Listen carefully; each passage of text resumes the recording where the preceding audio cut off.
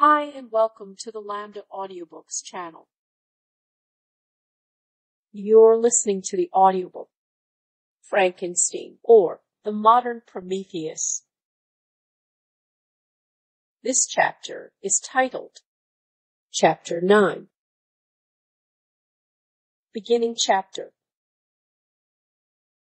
Nothing is more painful to the human mind than, after the feelings have been worked up by a quick succession of events, the dead calmness of inaction and certainty which follows, and deprives the soul both of hope and fear.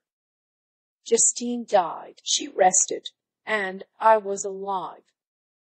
The blood flowed freely in my veins, but a weight of despair and remorse pressed on my heart, which nothing could remove. Sleep fled from my eyes. I wandered like an evil spirit, for I had committed deeds of mischief beyond description horrible, and more, much more, I persuaded myself, was yet behind. Yet my heart overflowed with kindness and the love of virtue. I had begun life with benevolent intentions, and thirsted for the moment when I should put them in practice, and make myself useful to my fellow beings.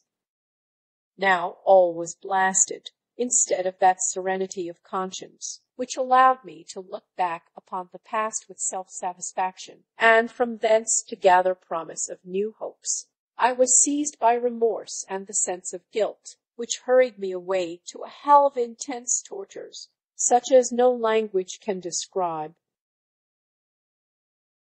This state of mind preyed upon my health, which had perhaps never entirely recovered from the first shock it had sustained. I shunned the face of man. All sound of joy or complacency was torture to me. Solitude was my only consolation, deep, dark, death-like solitude. My father observed with pain the alteration perceptible in my disposition and habits, and endeavored by arguments deduced from the feelings of his serene conscience and guiltless life to inspire me with fortitude and awaken in me the courage to dispel the dark cloud which brooded over me. "Do you think, Victor," said he, "that I do not suffer also? No one could love a child more than I loved your brother." The tears came into his eyes as he spoke. "But is it not a duty to the survivors that we should refrain from augmenting their unhappiness by an appearance of immoderate grief? It is also a duty owed to yourself, for excessive sorrow prevents improvement or enjoyment, or even the discharge of daily usefulness, without which no man is fit for society." This advice, although good, was totally inapplicable to my case. I should have been the first to hide my grief and console my friends, if remorse had not mingled its bitterness, and terror its alarm with my other sensations.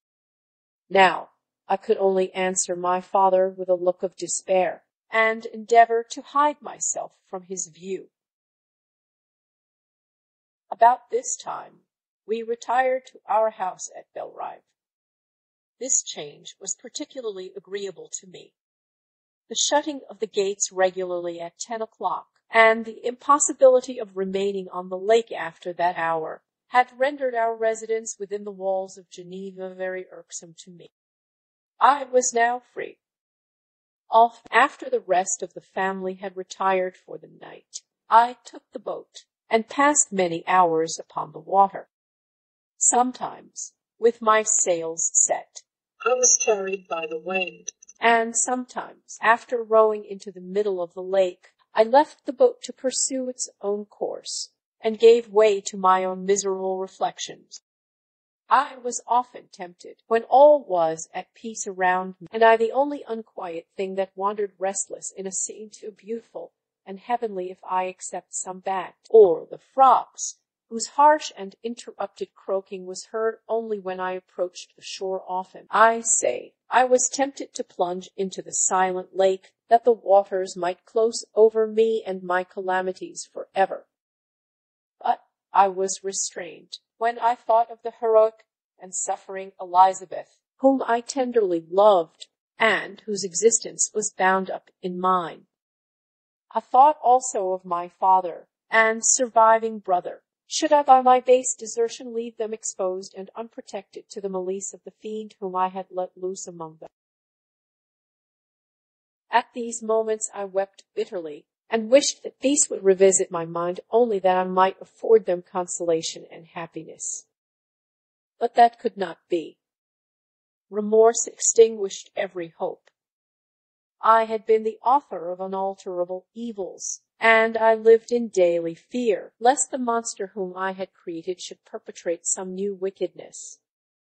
I had an obscure feeling that all was not over, and that he would still commit some signal crime, which by its enormity should almost efface the recollection of the past. There was always scope for fear, so long as anything I loved remained behind. My abhorrence of this fiend cannot be conceived. When I thought of him, I gnashed my teeth, my eyes became inflamed, and I ardently wished to extinguish that life which I had so thoughtlessly bestowed. When I reflected on his crimes and malice, my hatred and revenge burst all bounds of moderation. I would have made a pilgrimage to the highest peak of the Andes, could I, when there, have precipitated him to their base.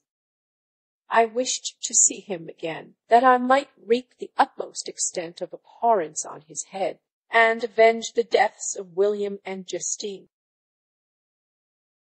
Our house was the house of mourning.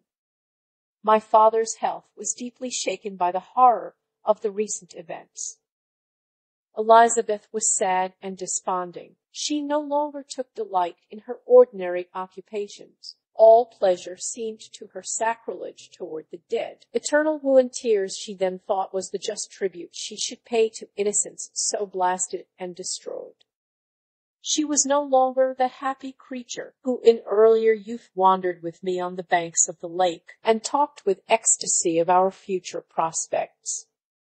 The first of those sorrows which are sent to wean us from the earth had visited her, and its dimming influence quenched her dearest smiles.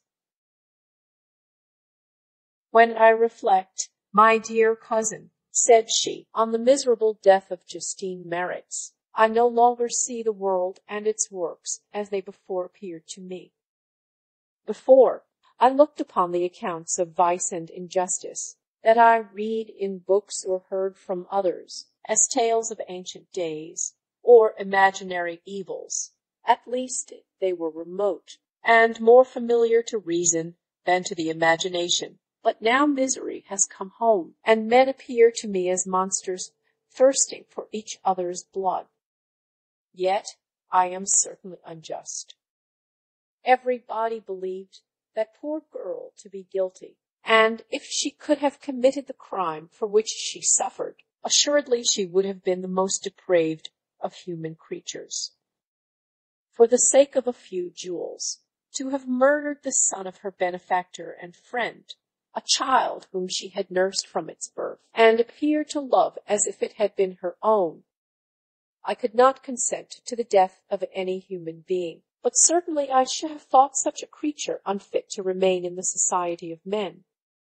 But she was innocent. I know, I feel she was innocent. You are of the same opinion, and that confirms me. Alas! Victor, when falsehood can look so like the truth, who can assure themselves of certain happiness? I feel as if I were walking on the edge of a precipice, towards which thousands are crowding, and endeavoring to plunge me into the abyss. William and Justine were assassinated, and the murderer escapes. He walks about the world free, and perhaps respected. But even if I were condemned to suffer on the scaffold for the same crime, I would not change places with such a wretch. I listened to this discourse with the extremest agony. I, not indeed, but in effect, was the true murderer. Elizabeth read my anguish in my countenance, and kindly taking my hand, said, "My dearest friend, you must calm yourself. These events have affected me, God knows how deeply, but I am not so wretched as you are. There is an expression of despair, and sometimes of revenge, in your countenance, that makes me tremble. Dear Victor, banish these dark passions. Remember the friends around you who center all their hopes in you. Have we lost the power of rendering you happy? Ah! While we love, while we are true to each other, here in this land of peace and beauty, your native country, we may reap every tranquil blessing. What can disturb our peace? And could not such words from her whom I fondly prized before every other gift of fortune suffice to chase away the fiend that lurked in my heart? Even as she spoke, I drew near to her, as if in terror, lest at that very moment the destroyer had been near to rob me of her.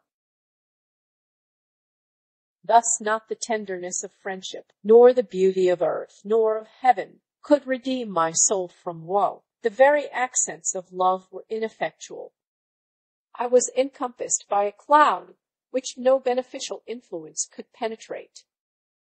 The wounded deer dragging its fainting limbs to some untrodden brake, there to gaze upon the arrow which had pierced it, and to die, was but a type of me. Sometimes I could cope with the sullen despair that overwhelmed me, but sometimes the whirlwind passions of my soul drove me to seek, by bodily exercise and by change of place, some relief from my intolerable sensation. It was during an access of this kind that I suddenly left my home, and bending my steps towards the near alpine valleys, sought in the magnificence, the eternity of such scenes, to forget myself and my ephemeral, because human, sorrows. My wanderings were directed towards the valley Chamonix. I had visited it frequently during my boyhood. 6 years had passed since then. I was a wreck, but naught had changed in those savage and enduring scenes. I performed the first part of my journey on horseback. I afterwards hired a mule, as the more sure-footed and least liable to receive injury on these rugged roads. The weather was fine. It was about the middle of the month of August, nearly 2 months after the death of Justine, that miserable epoch from which I dated all my woe. The weight upon my spirit was sensibly lightened as I plunged yet deeper in the ravine of Arve.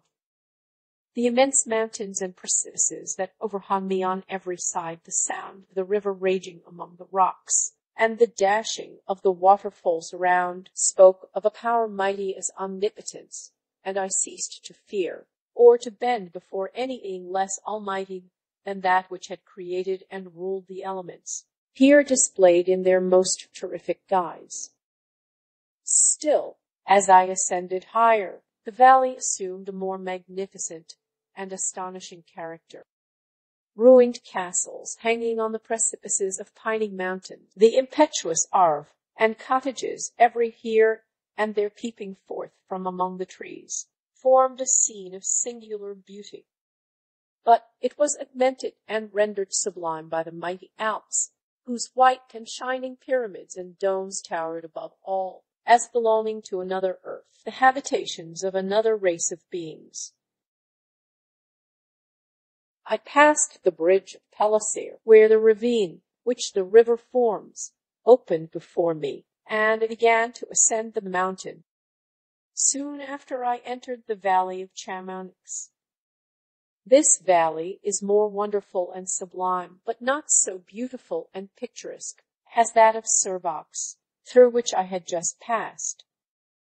The high and snowy mountains were its immediate boundaries, but I saw no more ruined castles and fertile fields. Immense glaciers approached the road. I heard the rumbling thunder of the falling avalanche and marked the smoke of its passage. Mont Blanc, the supreme and magnificent Mont Blanc, raised itself from the surrounding aiguilles, and its tremendous dome overlooked the valley. A tingling, long-lost sense of pleasure often came across me during this journey. Some turn in the road, some new object suddenly perceived and recognized, reminded me of days gone by, and were associated with the light-hearted. The very wines whispered in soothing accents, and maternal nature bade me weep no more. Then, in the kindly influence ceased to act, I found myself fettered again to grief, and indulging in all the misery of reflection. Then I spurred on my animal, striving so to forget the world, my fears, and, more than all, myself, or, in a more desperate fashion, I alighted, and threw myself on the grass, weighed down by horror and despair. At length I arrived at the village of Chamonix. Exhaustion succeeded to the extreme fatigue both of body and of mind which I had endured. For a short space of time I remained at the window, watching the pallid lightnings that played above Mont Blanc, and listening to the rushing of the Arve, which pursued its noisy way beneath. The same lulling sounds acted as a lullaby to my teen sensations. When I placed my head upon my pillow, sleep crept over me. I felt it as it came, and blessed the giver of oblivion. End of chapter. Thank you for listening. If you enjoyed this video, please hit the like button. If you are interested in hearing more audiobooks, subscribe and turn on the notifications to get fresh daily audiobook chapters from Lambda Audiobooks. Until next time.